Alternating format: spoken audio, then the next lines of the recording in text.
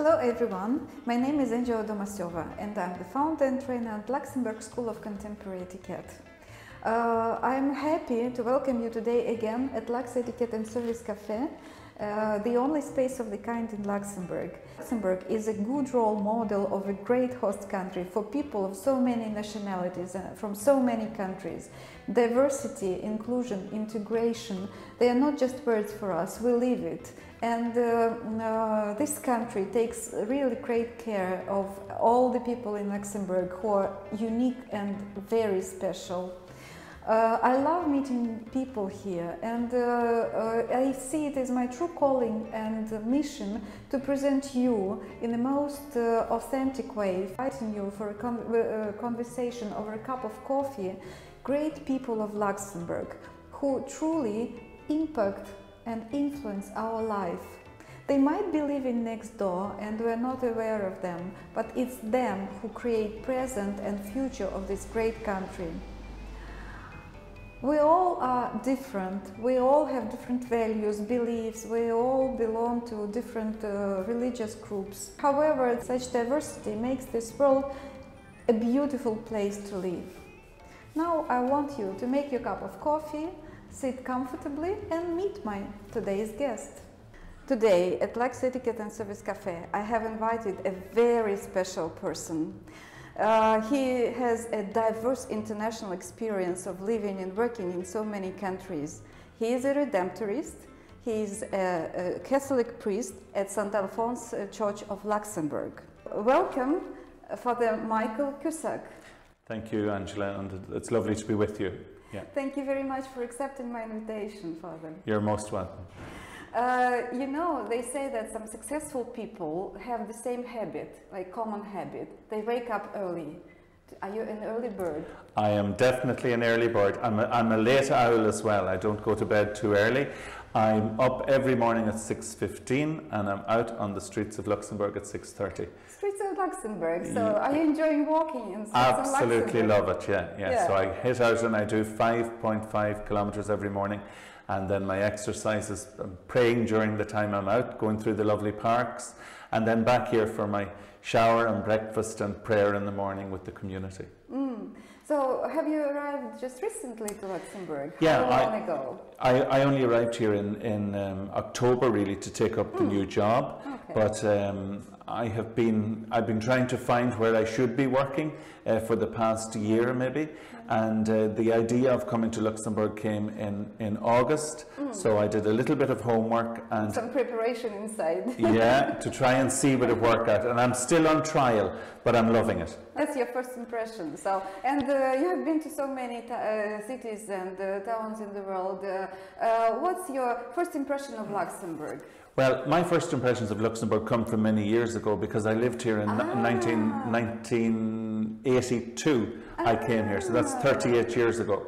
I worked in Kirchberg in the Holiday Inn, in the laundry. Oh wow! Yeah, I thought I was coming to learn French, and I ended up working with 3 Portuguese women in a laundry, and they only spoke Portuguese. So was it like a student's job? It was a student job, and I loved Luxembourg that time. I wasn't over learning French. I have a little bit of French and I'm trying to learn it now. So, but my impressions of Luxembourg are that it's a fabulous place to live. You know, it's a wonderful, and where I'm located here in the Couvent, St. Alphonse, it's just right in the centre of town. So it's wonderful. You know, today I will not just ask my questions, but I will also ask questions of those who are viewing us and my friends living in Luxembourg. So the first question is from a teenager. What is your daily routine, and what does a working day of a priest look like? Okay, well, the daily routine is, there is a slight routine in the day, which is that part that I said of getting up and getting my exercise and then going to prayer. And then whatever jobs are in the timetable for the day, they come through the secretary, and it could be anything from meeting with somebody who has a problem in life that they want a discussion with. It could be the sacraments of the church. It could be, as you know, the weekends I will have masses to prepare and liturgy to prepare. It also involves also social life as well, because part of the work of a priest is to try and integrate into people's lives. During the week here, I will also work with confirmation class and youth class, but because of COVID, everything is very, very different. Oh, yes. And we're held back a lot. But I have a busy week and a varied week. All of a sudden, the timetable can change if there's somebody sick, somebody in hospital, you have to go, maybe the week will be interrupted by a death. All of a sudden everything has to change and be re-timetabled for that, but it's a great life and I love it. Father Michael, you're a Redemptorist. Yes. And if you refer to Wikipedia, the source of information for everything nowadays, you know, Wikipedia says that the Redemptorists, or the Congregation of the Most Holy Redeemer, is a religious congregation of Catholic Church dedicated to missionary work. And it was founded by Alphonsus Ligori at Scala in Italy, like in 18th century. Is that right? Yes, in 1732, yeah. Okay. Alphonsus was one of, I mean, in the 18th century in Italy, there were many, many priests, and it was really overrun with priests. Alphonsus was a young lawyer, and very gifted, from a noble family. He's a painter, he's a musician, he's an author. Throughout his life, he had a prolific life as a writer of moral theology. But he became disgruntled with living in a way and had a mental breakdown, and decided to go and take time away. And he went up to the hill in Scala, which is above the Amalfi Coast, the most beautiful part of Italy. But from there he was trying to rest his spirit and rest his soul, and try and figure out what he should do with his life. And while he was there, he noticed that there were lots of people who were abandoned. There were no priests to work up in this rural mountain area. And it was from there that he decided to set up a congregation that would work with the most abandoned, but also with a mission that would preach the good news of Jesus Christ as good news. So that is our continued mission today, and it has brought me to all over the world. And who are the members of your congregation? We have thousands of members worldwide, and we have men and women and lay co-workers. So we have priests and brothers who form the mainstay of the Redemptorists. Then the Redemptorists are an enclosed order of religious nuns who are our sisters. They back our work with their prayer, and they have a wonderful spirituality. Actually, one of the growing groups in the church are the contemplatives. And then we also have lay co-workers who take on the mission of the Redeemer, the mission of the Redemptorists to try and preach this good news as good news. And I think that's the big challenge, actually, you know, is to make good news be heard as good news in a world that doesn't hear so much, you know. Yeah, and we'll talk about it today, yes, because now the times are really challenging. And another question from my friend, Italian friend Camilla. When and why did you decide to dedicate your life to priesthood? Well, I listened to somebody answer that question very recently, and he's 87 years old. 87. And when he was asked that question, he said, when and why? He said, the last time I dedicated my life was this morning, which was a lovely answer, because, you know, it's profound, it's deep. I first met the Redemptorists when I was 14 years old.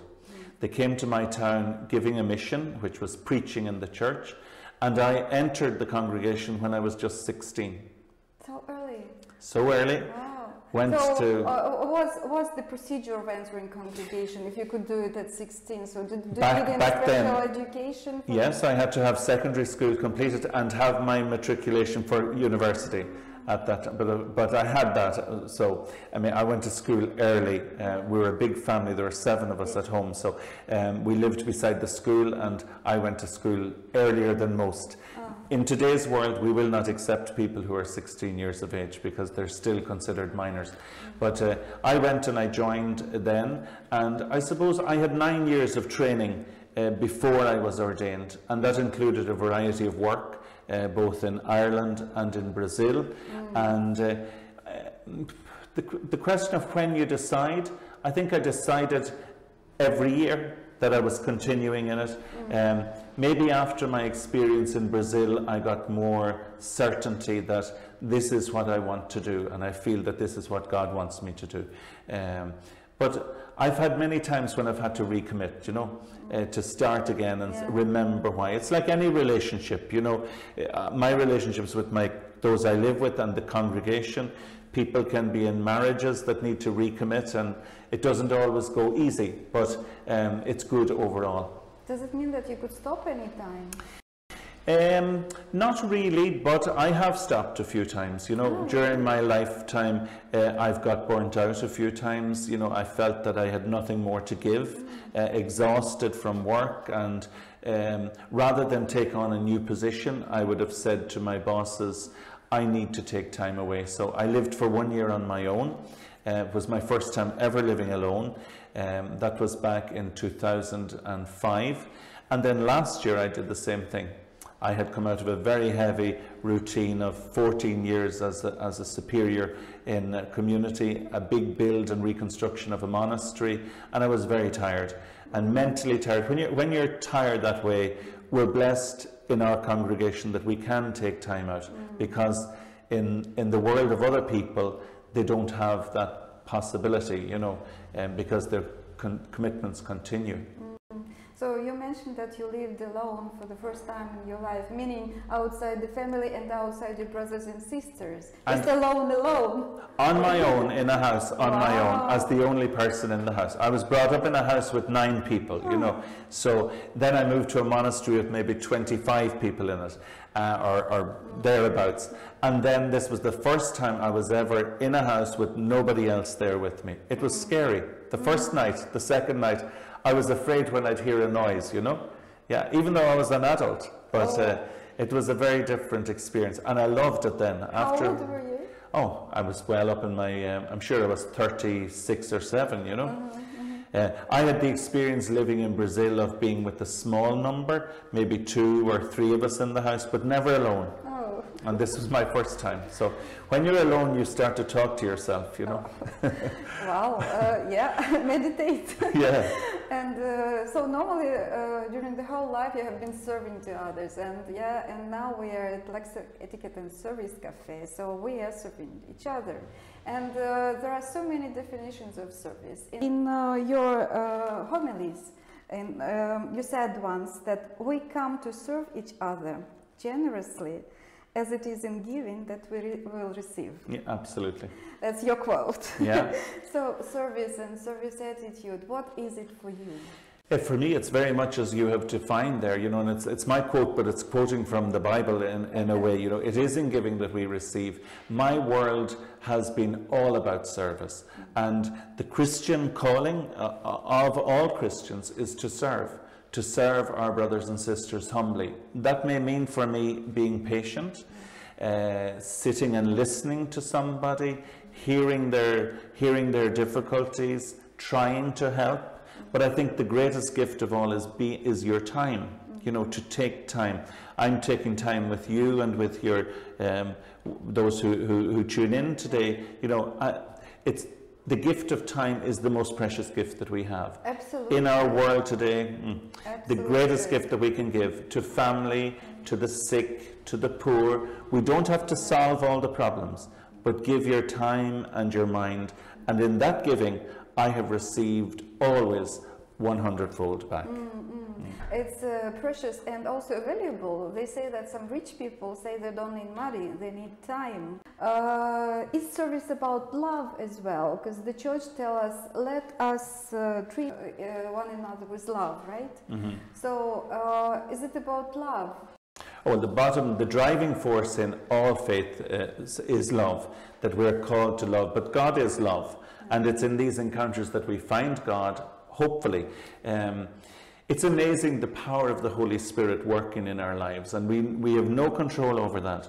I can be just present with somebody, and for them that can be a miraculous moment, you know, of just joy. It can be a word, it can be silence, it can be something that we do without even intending, but with good intention, you know, with a good desire to help. And suddenly it means the world to somebody else. I have many friends in Ireland over the years who say to me things like, you know, you have always been there for us.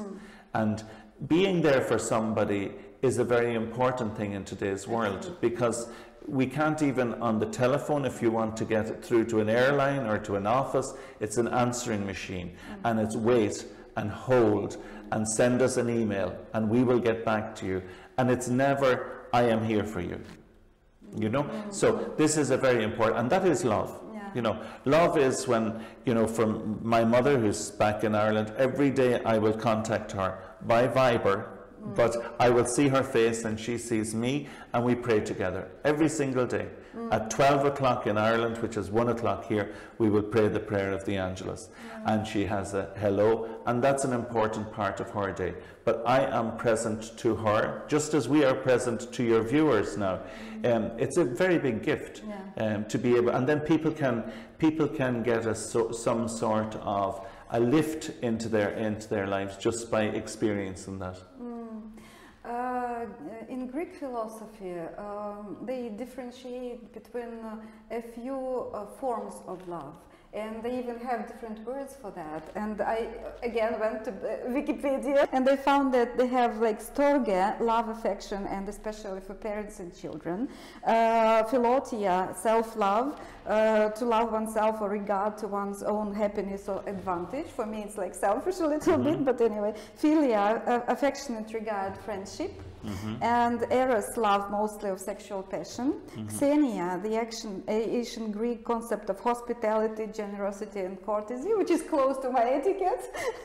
And agape, which is love, especially charity, the love of God for man and of man for a good God. Like the highest top level of love. It's interesting how people try to find the purpose in love, but what to do if a person has to treat one another with love but has some negative emotions?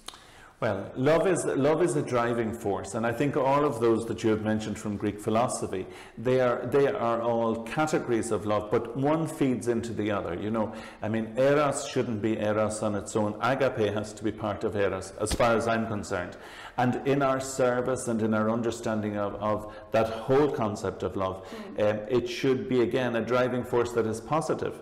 Now, I know negatives come in, but the negatives aren't necessarily part of any of the definitions of love. They come in with greed and selfishness. They're the opposites. And they're the things, I suppose, that traditionally we call sin. You know, and it's in all of our lives. We have the capability of going one way or the other, and most of us are a mix of both. You know, so while I might like black and white, we're grey. The world is grey. You know, it's not two poles.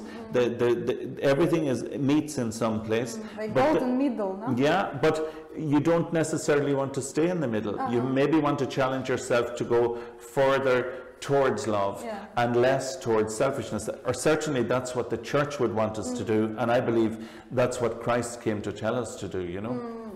Well, actually, when Jesus came, he was the first to teach us unconditional love.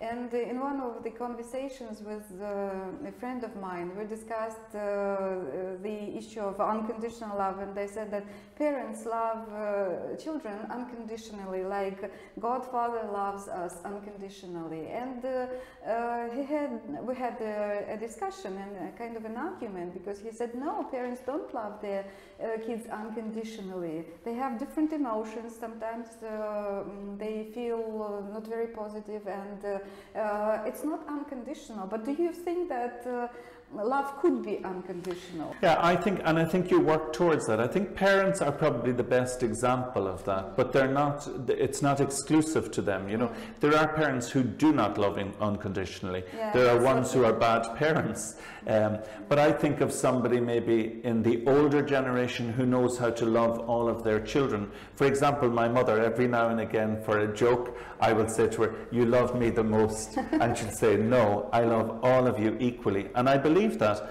I believe she does. She may have more fun with one than with the other, but in her heart there is none of the 7 of her children that she does not want. She wants them all, and that's the type of unconditional love. But God is greater than this, and it's when we imagine somebody greater than our parents, if we've had a good experience of parents. But I'm always conscious that in our world there are people who do not have a good experience or have not had, and no, thankfully it's not too many, but there are people for whom this talk of unconditional parental love is not a reality. You know, people who have felt rejected by their mother or by their father, or, you know, there's a very shady past in our world of rejection of people, maybe people who are adopted today, who have the blessing of being adopted, and yet somewhere in their mind there's the question, why did that have to happen in the first place? And I know many of people with that story, you know, so, but thankfully, I think the general thing is that there is an effort at unconditional love. And it also relates to happiness, because another thing this person mentioned to me was that not everybody knows how to be happy, because they never experienced it in their childhood. Are you a happy person? I think I am, yeah, I think I am. And I think, you know, some people, happiness eludes them because maybe they're in the moment that is happiness. I have a friend who's always searching for more, and I tend to say to him, maybe this is happiness. Maybe this is where you should be trying to get the most out of it. Like, you know, how much do you give to the moment to allow that happiness? I'm happy generally. I mean, I'm not free from... in truth, I'm not free from depression or from moments that pull me down, but I know that if I have to be effective in a group, I need to put the best foot forward. And even when I'm feeling down, I try to be happy. I can act the fool a little bit too, which is fun, you know. I have found myself at times, even in tragic situations, being the one who lightens the moment, you know. And I think that's part of life, you know. Even in sorrow, there's room for happiness. And I remember when my father passed away, you know, and I'd have this experience from many funerals, you can be sitting at a funeral and there are people laughing. And some people would say, well, this is disrespectful. And I think, no, they are having a conversation about maybe their own life or their own experience, and there's room for that. I don't know if you've heard about Irish wakes, you know, when people die in Ireland.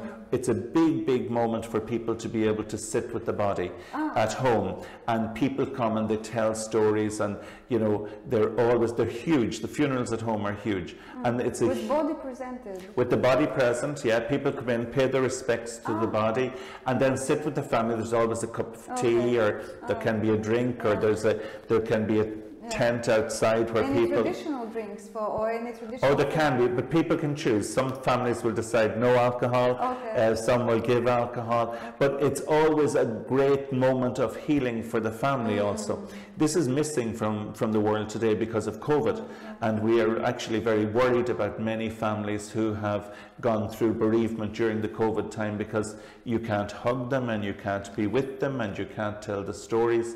So I think, like, that happiness is something that we all are expected to control, and there's nothing worse than finding somebody who sits in, you know, with a sad face, like an inanimate object, and you want to say, come on, smile, live a little bit, you know. In your service, you use the words, bring us to an everlasting life, addressing it to the Lord. And doesn't it sound a bit passive, like bring us to the everlasting world? For me, like, we should bring something to there for the everlasting world, our good deeds, something good for eternity. That's kind of a sense of living, driving force. Oh, that's true, Angela, but we bring, but our prayer is that God will bring us with what we bring, you know. So it's a prayer of hope and confidence and faith, really. The wording is sort of strange maybe, but our prayer is that God will bring us into this everlasting light. But how do we get there? It's by our good deeds and by our kindness and by our smiling and by our moments like this, you know, where you take time with people. That's what brings us there. And how we live our lives is the most important. It's not what we do, it's how we do it, really, you know. interesting. Another question comes from my friend from Croatia, Mirjana, and she is living in Luxembourg. What are your views on religion and self-improvement? We are now bombarded with messages of self-improvement, of how to be a better version of ourselves. And where is religion in all that? And should religion be more focused on self-improvement or acceptance, forgiveness? Yeah, well, what's your friend's name again?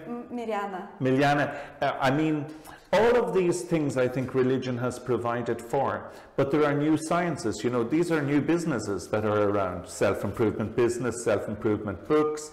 They won't talk about trying to be the best person you can be, which is all that it is. The same is true about, let's say, confession, and you have therapies and psychiatrists and psychologists and psychotherapists. Very often people used a confessional scenario for that. Now maybe the help wasn't, you didn't pay for it, so it's now become a business model for many people, and I'm not for a moment knocking those, but I think the choices, sometimes faith can actually provide, and the services of church provide for that. The whole concept of faith and religion for me, and I think for all, should be to be our best self. And how do I become my best self? I think we at times need to have groups that will help us to get there, help us to cope with the things that we're not coping with, like self-help groups. Again, these are free groups. Yeah. They don't demand a charge, whereas the books and the self-help and all of these can tend to be just somebody putting on paper what is evident in many ways. But yeah, Jesus was a storyteller. I have a friend, a storyteller, and he's married to a storyteller, and they use their storytelling to help people to live their lives better. And I think that's a bit like what we're doing here in conversation. You know, we don't have the magic answers, and my answers are only my answers, but they're based on my experience. And so yeah, I think the whole area of self-help is very evident, and it is a driving force again in what we try to do in faith, with families, with young people growing up. My biggest desire for young people is that they will be themselves and try to be themselves and understand that God has made them to be themselves. Virginie, a friend of mine, she's a coach. She's from France, living in Luxembourg, and she is asking a question which is related very much to this one. She's saying that there are so many coaches of various types nowadays, and in fact I guess that Jesus was the first coach ever. He came to teach, and he was telling us stories, and those stories helped us to live through this life. And she's asking, what do you think of coaching? Of like life coaching. Life yeah, coaching. Again, I think it's the same answer really to the last one. You know, life coaching has its place. I suppose in church we use what we might call a spiritual director to help you on that spiritual path. Coaching, again, I don't know if it's always necessary, but this girl is clearly a coach and she makes her living from being a coach, so I better say that it's important for some people. There are people who end up falling off the tracks of life, and maybe they need to be coached. And is the coaching for the management of their time, to decide how to get a good work-life balance? You know, it's all about balance in the end of the day. And I think the same is true. If you ask me, why do I get up at 6:15 in the morning? It's because I need to walk. And I need to walk in order to keep my weight at some decent level, but I also need to walk to give my head space, to allow me to pray, and to help me to feel that I have that part of my life. So I'm coaching myself in that.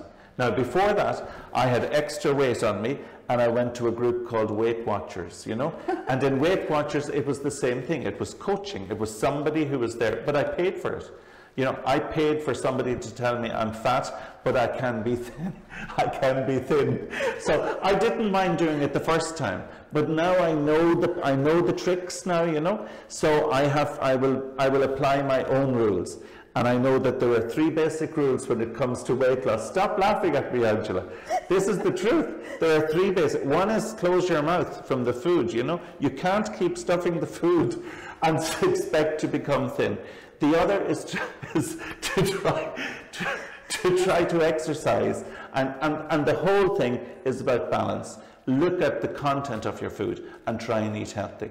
So there you have it. Okay, so I should be looking much better, I know. Great now, and I would never. Well, if you saw me, I wouldn't fit in the room. I would never imagine you visiting this group. So. Oh, I wasn't the biggest person in the group, you know, but I went, yeah. So. And Virginie is suggesting that maybe some should be governmental structures for coaches who would like a formal structure, so that younger generations are coached by older generations. Do you think that this relationship between younger and older generations is important in people's life? Absolutely. I mean, it's the part of the structure that we live in, even in schooling. You know, the teachers are older than the pupils, so you expect that the teachers will bring the experience of their life to play in how they're going to relate to the young people. And I think I think it's very important. But again, it's the balance, you know. I think balance is where it's all at. And do governments need to sponsor? Well, governments pay for the education usually, so you'd expect that within that then, that the skill sets that are needed by young people would be in place. And I'll just give you one example, if you don't mind, of that. Yes, it's sure, a different example. I have an aunt, my father's sister is a religious sister, you know, a presentation sister, and she was in education for most of her life. And she would say that the greatest skill that they need to teach in school, they don't teach. And that is to teach young people how to study. How to use their time. That's the greatest coaching they need. And unfortunately, now maybe they do it here in Luxembourg in some schools, but unfortunately in many countries, it's when you finish school that young people say, well, I actually didn't know how to study. It would have been good to have had a subject called how to study. How to set your times right. Not about copying answers, but about time management. Because if you're looking again at the work-life balance, and your friends there who are in coaching or in influencing, all of that has to do with balance. And I'll keep coming back to balance, because it's about this holistic approach to life, which involves our spiritual life, our physical life, our mental health, you know, all of our relationships. All of this is part of who we should be in the fullness of life.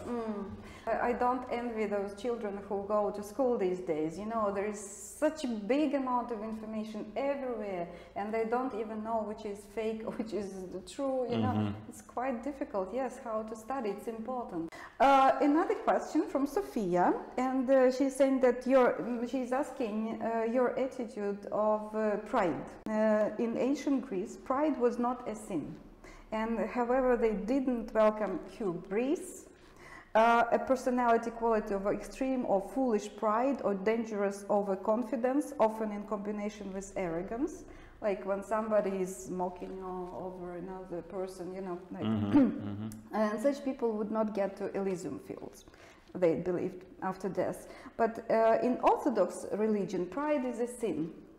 What's your attitude? Is it a sin in Catholicism? It is. It fits within the realm of sins, but I mean, you have to have a certain amount of pride. I think we should have pride in ourselves, you know, which isn't a sin. I think to be this mix that you talk of with arrogance and seeing yourself above somebody else, this is always the borderline of sin. It's like wealth. Wealth in itself isn't a sin, you know, but selfishness that it can create, or the power that it's about power, I think, and I think everything is about power. It's the wrongs that are in our church are about power. The wrongs that are in society are about power. The inequality in our world is about power. Some person holding power, or some group of people holding power over another. And I think that really, again, we're striving, once again, I'm back to this balance in things. Have pride in who you are, in how you present yourself, in your job, in your work, and you know, there's no sin in that. There's no sin in wanting to have a comfortable home and keep your home clean and tidy and, you know, ordered in some way. But I suppose if you come with the attitude that says, I am greater than everybody else, none of us is greater. We're all equal. or should be. But there are people who think they're greater. And you'll see them, you know, they might be driving the bigger car. And there's no need for the bigger car, really, when you think of it. I mean, the car only has the 4 wheels, and it can only go at the same speed. Absolutely. Even though you can have a car that has the possibility of going to 500 kilometers an hour or whatever it is, the speed limit is still at 50, you know. It's one part that drives me crazy when I get onto an aeroplane and I see that they have this, you know, we welcome now, when you're ready, we'll welcome our business and blue class passengers, and 6 people go up and they sit in the same seats, and then there's a little curtain is pulled, and you know, you think, what is this about? If the plane crashes, we all die. You know, you don't die easier than me. We're all in the one plane. You know, but you have paid 3 times the price for your seat because you need to be separated from the people who can infect us back in the economy class. You know, this is where the standards of the world are wrong, I think, when we sit ourselves above. You know, I think the plane is a great example. Yeah, it's a very good example, yes, very picturesque. I would say that it's quite related with confidence and overconfidence, yes? And how to be confident, how to have like a proper self-esteem. Do you think there should be some advice here for our viewers? Yeah, I think so. I think it's important that we hang with the right company. Be with the right people who allow you to grow in confidence. And there are people in our world today who have no confidence because it's been knocked out of them. You know, it hasn't been allowed to develop. They've been in wrong, even at home, maybe in their home environment. Nobody has said to them, you are beautiful as you are. You know, maybe some friends who you think are friends are telling you that you're ugly, or you need to do this, or you need to do the other. You know, all of this knocks at your self-confidence. And I think to be confident people, we have to be people that are trusted, and we only find that when we hang with the right people. And I think that's a lesson maybe for the younger generation. Sometimes your parents might look at who you are hanging around with, or you know, who your friends are, and see that there is bad influence rather than that is the fear. That's the fear of a protective mother or a protective father. I want my child not to be better than anybody else, but I want it to be in the right company, not with company that's going to pull them down or make them feel less important within themselves. And of course we have this huge world of social influence now for young people. You know, they can be bullied directly, either in school or at home or in the playground, but they can also be reached all the time through their phone by nasty, chipping comments. And then I think the scale of the world does it too, because we look at personalities who you think, well, why do you want to be that person? You know, celebrities and wealthy people, okay, they have the big cars and the fast cars and the holidays and the houses and the clothing, but they have no peace. You know, they have to always feel that they have to be looking beautiful, you know, and to look beautiful for some, they have to be doctored up with all sorts of treatment, you know, and you think, you know, what is wrong with the world? And yet, that's the magnet. That's what pulls young people to say, I want to be there. It's the dream. And yet the dream, it's like we have a saying in English that says, far away hills are green. So when we look over here, we can think, oh my God, we will go. But when you get there, you say, why? There's one woman one time in Ireland, she won the Euro Millions, and I think she won something like, oh, this is many years ago, but maybe 110 million euros. Now she lives in a fenced off house. Before this, she could go with her friends and have coffee and sit with you or sit with me. Now, bodyguards. You know, she's not safe. She's living in a comfortable world, but it's in a pod, you know? It's like a little closed off area. This is the danger of wealth. Money is temptation. Yeah, but you know, what do you do with the money when you have it? Maybe the best thing would be to give most of it away and bring happiness. To be wealthy is not the sin, but how you manage being wealthy. Yeah. And it doesn't, I mean, wealth and fame don't bring with them everything that we think, because it brings danger and it brings fear and it brings, you know, lots of wrong company into your life. And you can afford everything. And when you can afford everything, then maybe you settle for, you don't know what you actually need, you know. But, So for the Michael, you believe that young generation, they should know they should learn how to surround themselves with right people, and if they go to school, they don't have a big choice. If they are in outside in the street, they don't have a big choice how to pick up the right people. Well, I think what they need to know. Prepare yourself for that. Yeah, I think they need to know that they need to know that the adults who are around them are there in their favor. They want the best for them. And that's why I think it's important for younger people to talk to their parents. And hopefully their parents are able to listen, you know, and hear what it is they want. Because there are two pulling forces there. One is to be popular and hang with a group, even when you're uncomfortable to do that. And the other is to be where you want to be, and maybe you can't find it, you know. So you want acceptance, you want love, you want to be popular, you want, you know, all these things are there competing. They're all competing forces. But yeah, I think young people, thankfully today, I mean, lots of young people have confidence, but they must also accept what they can around them and build around them what is good for them. And that's why I would often say, and this is me coming back to faith again, you know, that faith, it's a pity. I feel bad for those who don't have faith, because I think faith is a tool that has helped me greatly. And it's a gift, and it's a gift that I would love to give to others, because with that gift comes a sense of a philosophy that says it's okay to be you, and the most important thing for you is to be happy, and that this is how you can find happiness. You can find happiness in a loving home. You know, there are lots of standards there, but hopefully you can begin to identify what's right and what's wrong and what brings happiness. During your Holy Communion some days ago, a few days ago, you addressed children with these words: remember the light of your first communion day. And what is it for you to hold this light in your heart?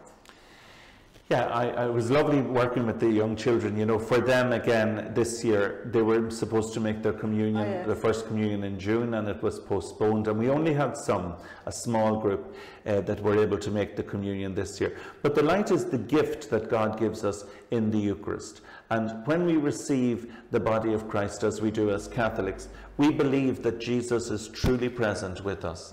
And if that is a light force that you believe is here, you know, it's in your heart, it's something that you don't see, but it's there. And faith are the eyes that help you to understand that. So for me, then, that means actually I'm never alone. So when I say I lived for the first time in my life many years ago on my own, I wasn't alone, because in faith I should understand that God is with me in every moment, and that I can draw on this force within me. Just as I have a beating heart here, I don't have to think to make it beat. It happens, you know, and it keeps the blood circulating and all the science that's there. I also have a spirit, and that spirit is a life force. And the children have that.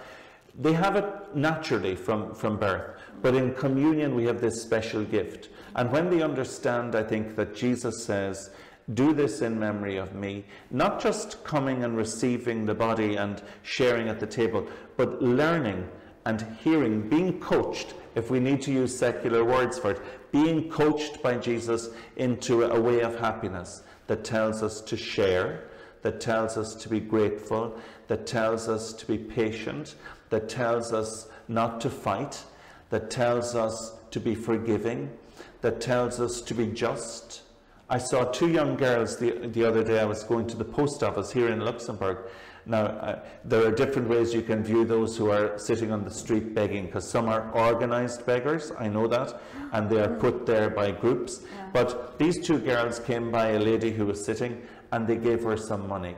And the girls, I don't think they were, maybe 11 years old or 12 years old. And it was very nice to witness it, you know. They came away and the lady said thanks. Now, there were many much older people who walked by, including myself, because I was going into the post office. I didn't go near the lady, but I saw this and I thought, they learned that somewhere, you know. if they were schooled at home, in a home where they were told never share, then they won't even witness this. You know, it won't touch their heart. But something in how they were brought up led them to know that this is a good thing to do, you know.